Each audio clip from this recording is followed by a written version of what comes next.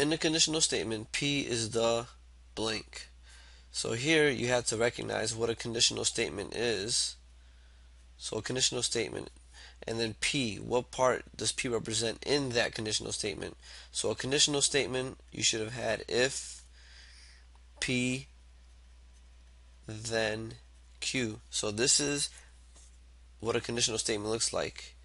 So it has this format, if then, where P is the hypothesis and Q is the conclusion.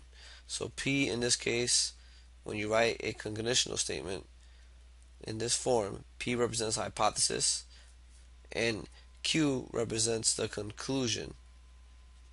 So the correct answer for this, they want to know, what does P represent?